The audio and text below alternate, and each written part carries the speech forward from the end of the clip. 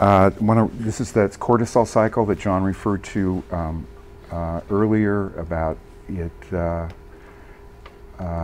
increases in the evening briefly, and then toward bedtime, unless you have your computer on and you're watching TV, or you're making the next day's dinner under bright lights in the kitchen. The whole sleep system is very light sensitive and is activated by that. Sleep deprivation in our culture is a cause of a great deal of stress and ultimately psychopathology.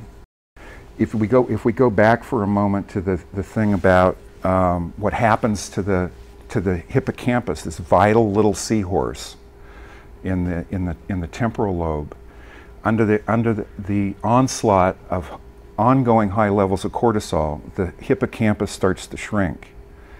Again and again, one of the clinical findings, the biological findings with depression, is a smaller hippocampus, and that one of the effects in Siegel's study, brain imaging study of successful CBT treatment with depressed folks is increased activity in the hippocampus.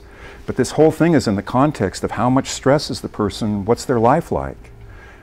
It's not just about them having a diagnosis of major depression and having faulty core beliefs, or having an unresolved negative Oedipal thing with their father. It's also about who they are and how they're living.